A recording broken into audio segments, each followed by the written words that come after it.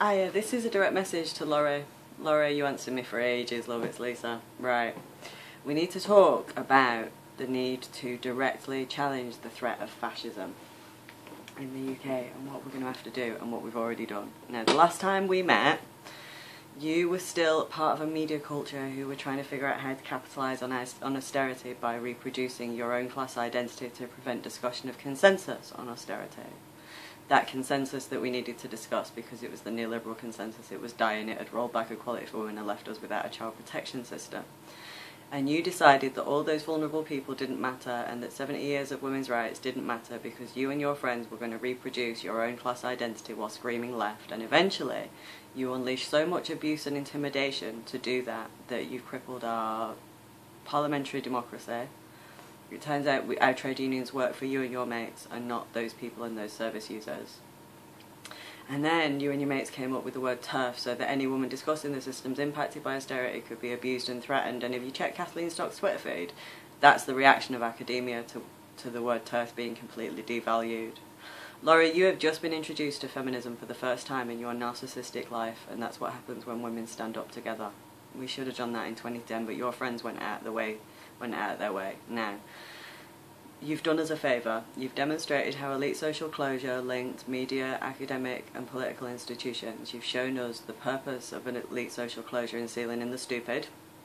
You've shown us that if that class identity is allowed to re-emerge, that your class will use physical intimidation and abuse. But because you've spent 8 years preventing us discussing this, we don't have solutions to our welfare problems. We have local authorities that are about to fucking collapse one by one with some of the most vulnerable people that I can imagine, because you can't, because your narcissism won't let you in them. And we're going through a period of very deep instability, and the country needs stability desperately so we can address those institutions, which means tackling you and your mates. You and your mates are a direct risk of fascism, because the combination of the reproduction of your class identity with the power that you expect to exercise and the way you respond to people saying, actually, don't do that, it's harmful, that's the nub of fascism. You and your friends are the threat of fascism in this country. And the way that we're going to deal with fascism is we've moved right past you. Women have stood up and demanded recognition of those systems that you have spent 8 years preventing discussion of. That's done. You and your friends have undone the parasitic dynamic that existed between us and the left by behaving abusively. You're rejected. You're rejected in every single way. Your publications are rejected, your political parties are rejected, you personally are rejected. And as for your version of feminism, where brutalised women have to be locked in with rapists so that you can feel marginalised, Laurie, get a fucking grip. That's over. British women have just killed the word TERF.